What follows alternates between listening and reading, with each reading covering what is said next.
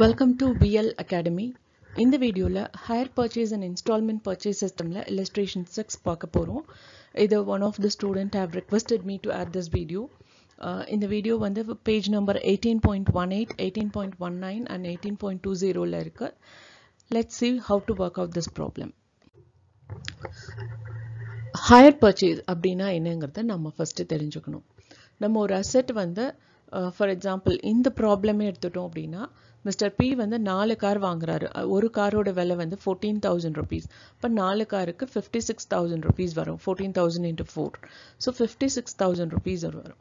அவர் கையில் 56,000 rupees வச்சு அந்த 4 காரும் வாங்கினார்னா அது வந்து இம்மீடியட்டாக அந்த 4 காரும் கான ஓனர்ஷிப்பும் அவரோட பேருக்கு போயிடும். பட் ஆனால் அவர்கிட்ட அவ்வளோ காசு இல்லை. ஓகே, இனிஷியலாக 15,000 rupees மட்டும் பே பண்ணிவிட்டு he is taking 4 car.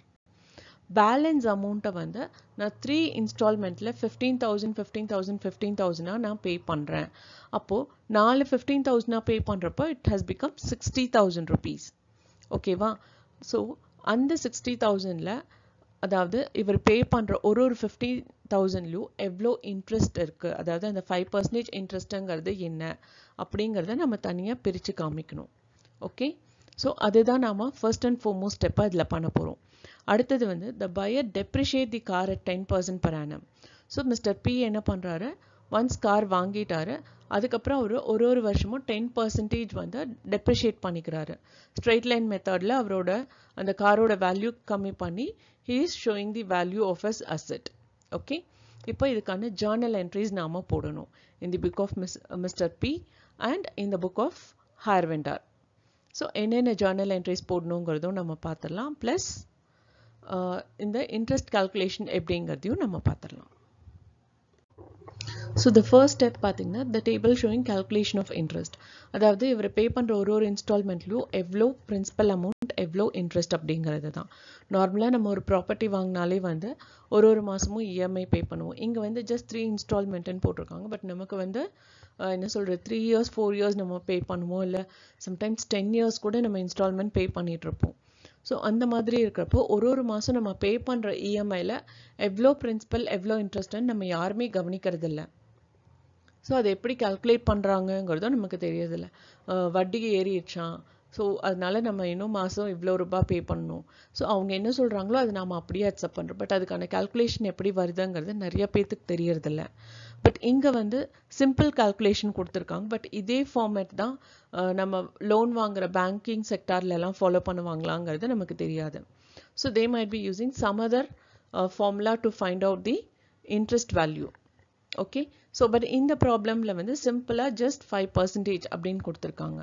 So அந்த 5% வச்சு நம்ம எப்படி இன்ட்ரெஸ்ட் கால்குலேட் பண்ணுறோம் அப்படிங்கிறத நம்ம பார்த்துடலாம். The first one is, so 14,000 rupeesக்கு 4 car வாங்கியிருக்காங்க. த cost of the asset is 56,000 rupees. So இங்கே டவுன் பேமெண்ட்க்கு நேராக டோட்டல் கேஷ் ப்ரைஸில் 56,000 rupees நம்ம போட்டிருக்கோம். ஓகே, இந்த 56,000 rupees வேல்யூவாக இருக்கிற காரை வாங்குறப்போ we have paid 15,000 rupees. So first instalment வந்து 15,000 rupees நம்ம வாங்குறப்பவே பே பண்ணியிருக்கோம். அப்படி வாங்குறப்பவே நம்ம கொடுக்குற அந்த அமௌண்ட்டை வந்து டவுன் பேமெண்ட் அப்படிம்பாங்க. ஸோ அதுதான் நம்ம இங்கே instalment பெய்டில் காமிச்சிருக்கோம். And cash prize paid also 15,000 rupees. Out of 56,000ல் 15,000 rupees கழிஞ்சிடுச்சு. So balance 41,000 rupees தான் இருக்குது. ஸோ இந்த 41,000 rupees தான் ஒரு வருஷம் கழித்து நாம் அடுத்த இன்ஸ்டால்மெண்ட் 15,000 rupees கொடுக்குறோம். அதுதான் ஃபர்ஸ்ட் இன்ஸ்டால்மெண்ட் நம்ம கொடுக்கறது. ஸோ அந்த 15,000ல் இன்ட்ரெஸ்ட் தனியாக வருமா? ஸோ அந்த இன்ட்ரெஸ்ட்டை நம்ம எப்படி கால்குலேட் பண்ணுறோம் அப்படின்னா 41,000 rupeesக்கு 5% எடுத்தோன்னா that is 2,050 rupees. So total 15,000ல் வந்து 2,050 rupees is an interest. So balance வந்து 12,950 rupees தான் நமக்கு கேஷ் ப்ரைஸ். அதாவது நம்ம வாங்கின 56,000ல் எவ்வளோ அமௌண்ட் ரெடியூஸ் ஆகுதுன்னா 12,950 rupees ரெடியூஸ் ஆகுது. அண்ட் 2,050 rupees நம்ம இன்ட்ரெஸ்ட்டாக பே பண்ணுறோம். ஓகே, அண்ட் அகெயின் அதை லெஸ் பண்ணுறப்ப balance will get 28,050 rupees. So as of now நமக்கு வந்து 28,050 rupees தான் பே பண்ண வேண்டியது இருக்கும் அவுட் ஆஃப் 56,000. ஓகே, இப்போ வந்து செகண்ட் இன்ஸ்டால்மெண்ட் அதுக்கு அடுத்த வருஷம் நம்ம பே பண்ணுறோம். அந்த செகண்ட் இன்ஸ்டால்மெண்ட் 15,000ல 28,050 rupeesல 5% போட்டோம்னா வில் கெட் 1,403 rupees. ஸோ அந்த 1,403 rupees 15,000லேருந்து லெஸ் பண்ணுறப்போ வில் கெட் 13,597. ஓகே, அப்போ இந்த 28,000ல இந்த 13,597 லெஸ் பண்ணோம் அப்படின்னா will get the balancing figure 14,453. ஓகேவா? ஸோ இந்த 14,453க்கான இன்ட்ரெஸ்ட்டை தான் நம்ம அதுக்கு அடுத்த வருஷ கடைசியில் பே பண்ணுவோம் with the third instalment. So இங்கே 14,453 தான் நம்ம பே பண்ணணும். பட் ஆனால் நம்ம எவ்ரி மந்த் எவ்வளோ பே பண்ணுறதா ப்ராமிஸ் பண்ணியிருக்கோம்? 15,000 rupees பே பண்ணுறதா ப்ராமிஸ் பண்ணியிருக்கோம். ஸோ அப்படி 15,000 பே பண்ணுறப்போ இந்த 15,000ல 14,453 லெஸ் பண்ணோன்னா 547 rupees. ஸோ அதுதான் வந்து நமக்கு பே பண்ண வேண்டிய இன்ட்ரெஸ்டாக இருக்கும் கடைசி வருஷத்தில். ஓகே, அந்த மாதிரி நமக்கும் வந்து லோன் வாங்கினோம் அப்படின்னா ஒரு சர்டன் இயர் நம்ம ப்ராப்பராக பே பண்ணிட்டோம்னா நமக்கு percentage May get degrees due to our loyal payment. Okay, நம்ம வந்து எந்த ஒரு போஸ்ட்போன்மெண்ட்டோ இல்லை எந்த ஒரு என்ன சொல்கிறது பிரேக்கப்போ இல்லாமல் ப்ராப்பராக பே பண்ணியிருந்தோம்னா கண்டிப்பாக இந்த ரிடக்ஷன் கிடைக்கும். அது மாதிரி தான் இங்கேயும் அதே மாதிரி பிரின்சிபல் அமௌண்ட் கம்மியாக இன்ட்ரெஸ்ட்டும் கம்மியாகும். ஸோ அது மாதிரி நமக்கு தேர்ட் இன்ஸ்டால்மெண்ட்டில் 547 rupees தான் இன்ட்ரெஸ்ட்டாக வந்திருக்கு. ஓகே, இப்போது 14,453 தான் நம்ம கேஷ் ப்ரைஸாக பே பண்ணியிருக்கோம். ஸோ அப்படி அதெல்லாம் டோட்டல் பண்ணுறப்ப will get 56,000 rupees. That is cash prize paid. Interest paid total பண்ணிங்கன்னா 4,000 rupees வரும். So total is 60,000 rupees. Okay, so இந்த கால்குலேஷன் ஃபர்ஸ்ட்டு முடிச்சதுக்கப்புறம் தான் நாம் ஜேர்னல் என்ட்ரிக்கு போக முடியும். இந்த டேபிள் வந்து உங்களுக்கு கன்ஃபியூஷனாக இருந்ததுன்னா என்ன டவுட் அப்படிங்கிறத நீங்கள் கமெண்ட் பாக்ஸில் போடுங்க. I try to explain through comment box it self. அப்படி இல்லை சுத்தமாகவே எங்களுக்கு புரியலை அப்படின்னு நீங்கள் ஃபீல் பண்ணிங்கன்னா you just request me to re-upload it again. I'll try my level best to give better explanation than this. So நம்ம இப்போது இன்ட்ரெஸ்ட் எவ்வளோ அமௌண்ட் பே பண்ணியிருக்காங்க ஒரு வருஷமும் அண்ட் பிரின்சிபல் அமௌண்ட் எவ்வளோ பே பண்ணியிருக்காங்க அப்படிங்கிறது எல்லாமே நம்ம பார்த்தோம். இப்போ வந்து அந்த calculation வச்சு நாம இங்க journal entries enter பண்ண போறோம். First thing is journal entries in the book of Mr. P. Mr. P என்னெல்லாம் பண்ணியிருக்காரோ அதுக்கான entries வந்து நாம enter பண்ண போறோம். அதுல first entry is what he did is he purchased 4 car. Okay, under hire purchase. So யார்கிட்ட இருந்து வாங்குனாங்க? ஹையர் வெண்டார் கிட்ட இருந்து வாங்கியிருக்காங்க. ஸோ தியரி பார்ட்ல இன்னும் இது டீட்டெயிலாக கொடுத்துருப்பாங்க. ஹையரர்னா என்ன, ஹையர் வெண்டார்னா என்னன்னு. ஹையரர்னா இங்க மிஸ்டர் பி தான் ஹையரர். யார் வாங்குறாங்களோ அவங்க தான் ஹையரர். யார் அதை இன்ஸ்டால்மெண்ட் பேசிஸில் விற்கிறாங்களோ அவங்கள வந்து ஹையர் வெண்டார் அப்படிம்பாங்க. ஸோ இங்கே மிஸ்டர் பியோட புக்கில் வந்து asset account debtor to higher vendor account நம்ம என்டர் பண்ணுவோம். Here asset is cos. So அது வந்து எவ்வளோக்கு வாங்கியிருக்காங்க? 56,000 rupeesக்கு வாங்கியிருக்காங்க. அதாவது 14,000 rupees per car. அப்போ 4 car வந்து 56,000 rupees. ஸோ அதுக்கான நரேஷன் வந்து being purchase of car on hire purchase. அடுத்தது வந்து hire vendor account debtor to bank account. So அவர் வாங்குறப்போ வந்து இனிஷியல் அமௌண்ட்டாக 15,000 rupees பே பண்ணிட்டு தான் வாங்கியிருக்காரு. பேலன்ஸ் அமௌண்ட்டை நான் இன்ஸ்டால்மெண்ட்ல பே பண்ணுறேன் அப்படின்னு சொல்லி. ஸோ அந்த இனிஷியல் அமௌண்ட்டுக்கான என்ட்ரி தான் இது.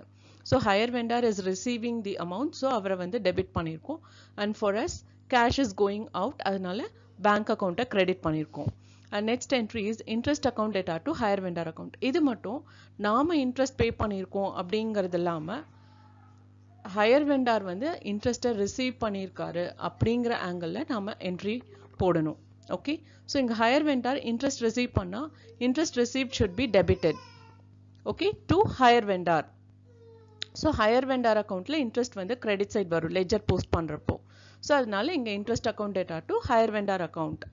That is 2,050 rupees being interest credited to vendor account. So on the angle la nama entry potona it will be like this. In the year 1992 it is 2,050 rupees and in the year 1993 1,403 rupees. Idukana calculations ellame on the table la irukku and for the final year it is 547 rupees. So இது ஒரு வருஷமாக நம்ம காலம் போட்டு டைரெக்டாக போட்டுட்டோம். இது வந்து அடுத்தடுத்த ஒரு வருஷத்துக்கும் தனித்தனியாக என்ட்ரி போட்டோன்னா it takes too many pages to occupy. அது வந்து ஒரு நல்ல இம்ப்ரெஷன் கொடுக்காது வேல்யூ பண்ணுறவங்களுக்கு. அதனால நம்ம இந்த மாதிரி columns போட்டுட்டோம்னா it will be easy for them to find out the answer. So இந்த மாதிரி காலம் போட்டு நீங்கள் என்டர் பண்ணிக்கோங்க. So next one is hire vendor is receiving the installment 15,000 rupees. So இங்க வந்து hire vendor account data to bank account அது மூணு இன்ஸ்டால்மெண்ட்டாக நம்ம பே பண்ணுறோம் for the year 92, 93, 94. நம்ம January 1st initial payment 15,000 and அந்த வருஷ கடைசியில் another 15,000 we are paying as first installment. So அது 1992 15,000 வந்திருக்கு, 93 another 15,000 and 94 another 15,000. So being payment of installment. So debit what comes in, hire vendor 15,000 is coming in, நமக்கு cash is going out, அதனால bank account credit பண்ணிருக்கோம். And next one is அந்த asset depreciation calculate பண்ணணும் ஒரு வருஷ கடைசியிலையும். So நம்ம எவ்வளவு ரூபாய்க்கு வாங்கணும், 56,000 rupeesக்கு வாங்கியிருக்கோம். So அதுக்கு 10%ங்கிறது 5,600. Since it is a straight line method, இந்த 5,600 தான் அடுத்தடுத்த வருஷங்களுக்கும் வரும். So depreciation account data to car account is 5,600 rupees for the year 1992, 1993 and 1994. அதுக்கப்புறம் இந்த indirect expenses, அதாவது interest and depreciation, இது ரெண்டு மட்டும் profit and loss accountக்கு நம்ம transfer பண்ணுவோம். So இங்க வந்து profit and loss account data to interest to depreciation போட்டாதான் அங்க வந்து debit side இந்த expenses நம்ம காமிப்போம் நம்மளோட bookல.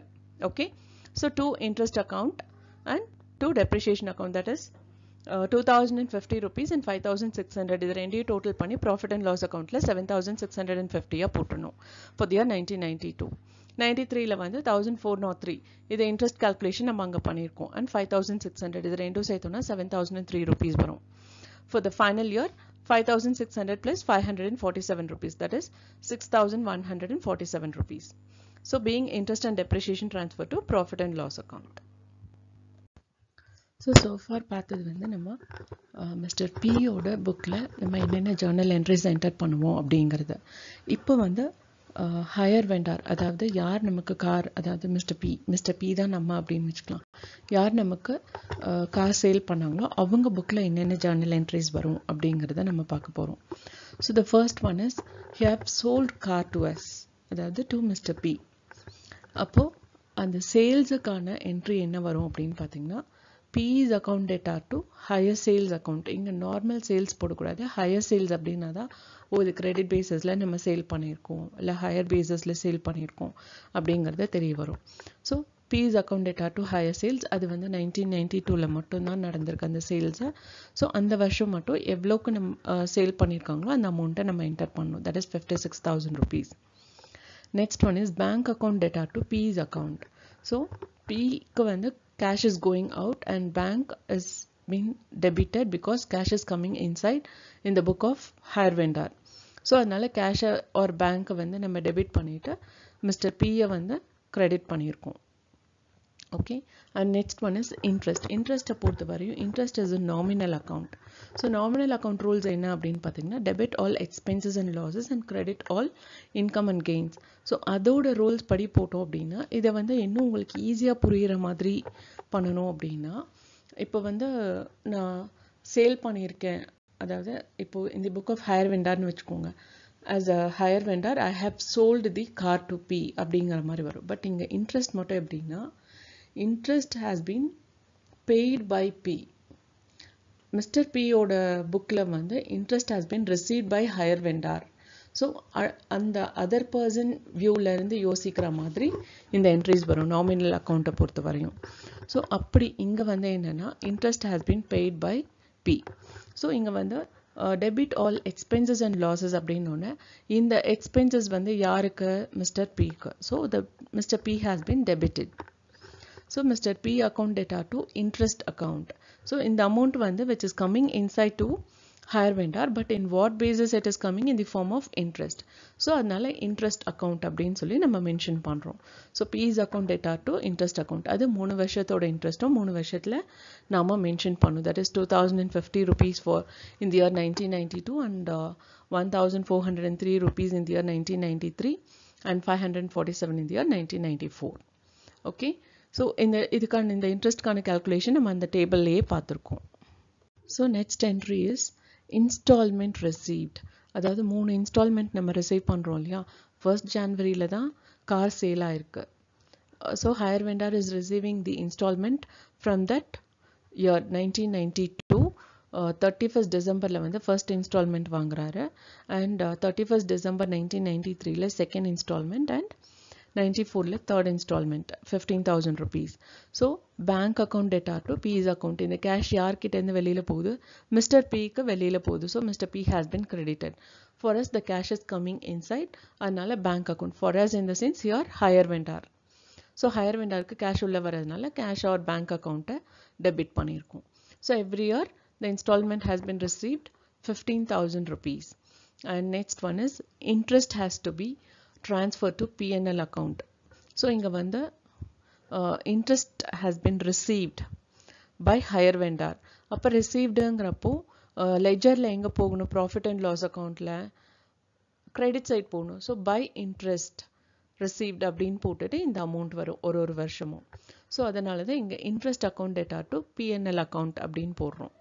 That is for the year 1992 it's 2050 and 93 is 1403 and 94 is 547 rupees.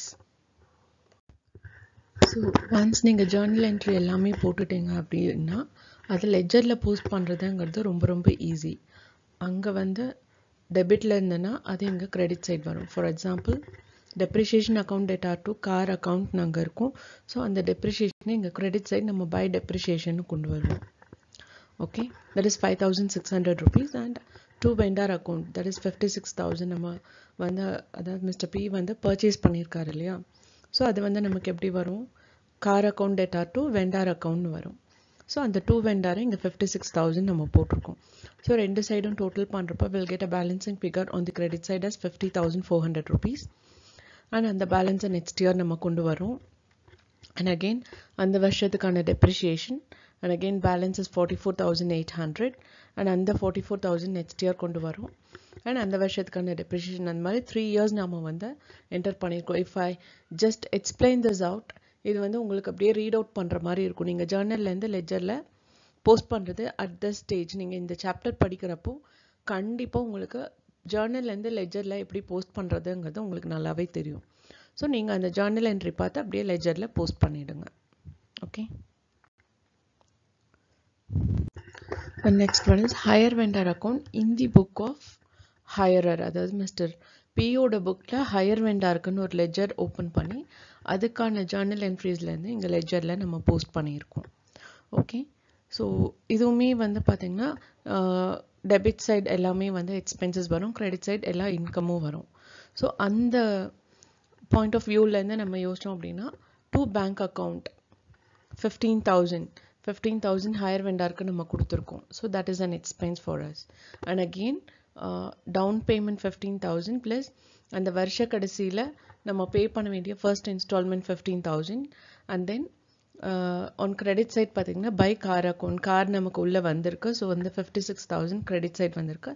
And by interest account இன்ட்ரெஸ்ட்டை பொறுத்த வரையும் அது வந்து ரெசிப்ரிகேட் ஆகி வரும் அப்படிங்கிறதுனால இங்கே வந்து moreover higher vendor is receiving the interest. So இங்க வந்து credit side வரணும் அப்படிங்கிறதுனால நம்ம journal entryல the third rule we are following. Okay. So இங்க higher vendor accountல have received the interest that is 2,050 rupees. So ரெண்டு side total பண்றப்ப will get a debit balance of 28,050 rupees and grand total is 58,050 rupees. அதே next year பார்த்தீங்கன்னா again they have paid the second installment 15,000 rupees.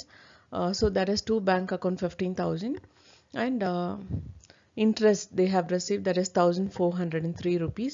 Other than the credit side போட்டுருக்கு and previous year balance has been brought down here on credit side. இப்போ ரெண்டு side total பண்றப்ப will get 14,453 rupees. Okay. And third year அந்த balance கொண்டு வரப்போ அந்த year ஓட interest வந்து 547 rupees that has to be come on credit side. and இந்த பக்கம் வந்து to bank account அந்த கடைசி installment 15,000 pay பண்ணது. ஸோ ரெண்டு சைடும் டோட்டல் பண்ணுறப்ப it will get tallied. Okay. So interest and depreciation அக்கௌண்ட்டை பொறுத்த வரையும் நிறைய ஜர்னல் என்ட்ரிஸ் எல்லாம் இருக்காது. ஒரே ஒரு ஜர்னல் என்ட்ரி ரெண்டு journal entry. One is interest account debtor to higher vendor account and அடுத்தது depreciation account debtor to car account. So இந்த ரெண்டு என்ட்ரியில் வந்து and these two interest and depreciation has been transferred to profit and loss account. அது higher புக்லேயும் சரி higher vendor புக்லேயும் சரி it has to be transferred to profit and loss account. So அதனால இங்கே two vendor account 2,050 rupees and by P&L account 2,050 rupees. அதே மாதிரி ஒரு வருஷமும் அந்த இன்ட்ரெஸ்ட் அமௌண்ட் வந்து it will be getting tallied by transferring to P&L account. Depreciation வந்து since it is a straight line method நமக்கு வந்து original cost 56,000 அதுல இருந்து 10% எடுத்து நாம இங்க 5,600 போடுறோம். அதுவே எல்லா வருஷத்துக்கும் வரும். Okay, so depreciation account data to car account journal entry வரும். ஸோ இங்க depreciation accountல to car account debit side போடுவோம் and by P&L account 5,600 rupees. Okay, so இந்த மாதிரி ரெண்டு சைடும் it will get tallied.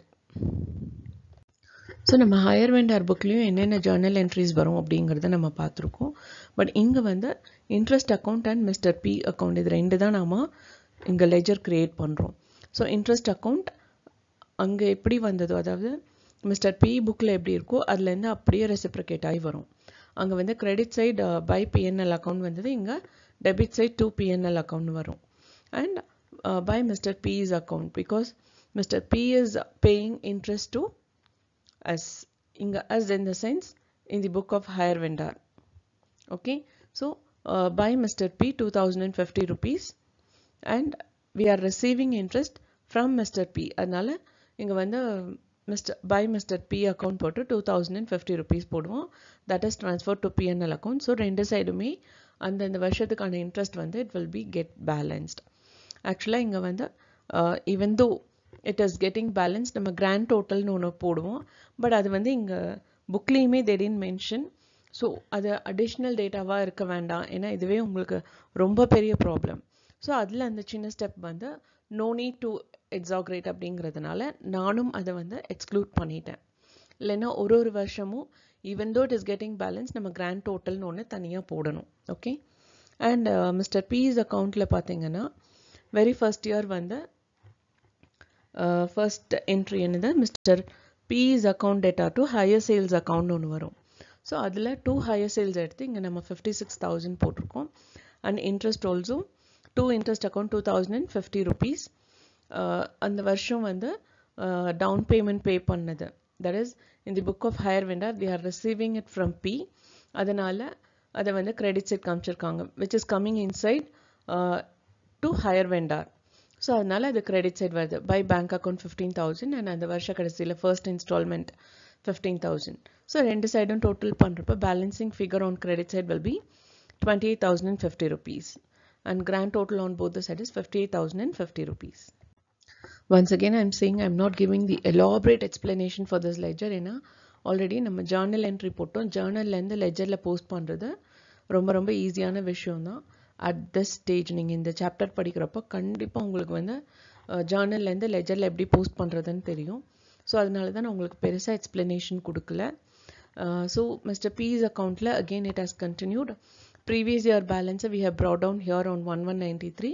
There is 2 balance brought down 20,050 rupees and அந்த வருஷ கடைசியில் they are receiving the installment 15,000 rupees. அதனால அது கிரெடிட் சைட் வருது. அண்ட் இன்ட்ரெஸ்ட் அது வந்து நாமினல் அக்கௌண்ட் அப்படிங்கிறதுனால அது அப்படியே ரெசிப்ரிகேட் ஆகி இங்கே வரும். அதனால இன்ட்ரெஸ்ட் ரிசீவ்டை வந்து நாம் இங்கே டெபிட் சைட் போட்டிருக்கோம், தட் இஸ் 1,403. ரெண்டு சைடும் டோட்டல் பண்ணுறப்போ வில் கெட் 14,453 rupees. அதை வந்து again we have brought down to the next year and on credit side by bank account நம்ம third and final installment we are receiving on 31/12/94, that is 15,000. So ரெண்டு சைடும் total பண்ணுறப்போ the balancing figure will be the interest amount which has to be paid in that year, அதாவது in the year 1994. So ரெண்டு சைடும் 15,000 balance ஆயிடுச்சு. இந்த video watch பண்ணதுக்கு ரொம்ப தேங்க்ஸ். இந்த வீடியோ நிஜமாவே இன்ஃபர்மேட்டிவாக இருக்குன்னு ஃபீல் பண்ணிங்கன்னா லைக் பண்ணுங்கள், ஷேர் பண்ணுங்கள் அண்ட் சப்ஸ்கிரைப் பண்ணுங்கள். அண்ட் மறக்காமல் பெல் பட்டன் கிளிக் பண்ணுங்கள். அப்படின்னா தான் அடுத்தடுத்த ப்ராப்ளம்ஸ் நான் என்ன அப்லோட் பண்ணுறேங்கிறது உங்களுக்கு தெரிய வரும். Thank you once again.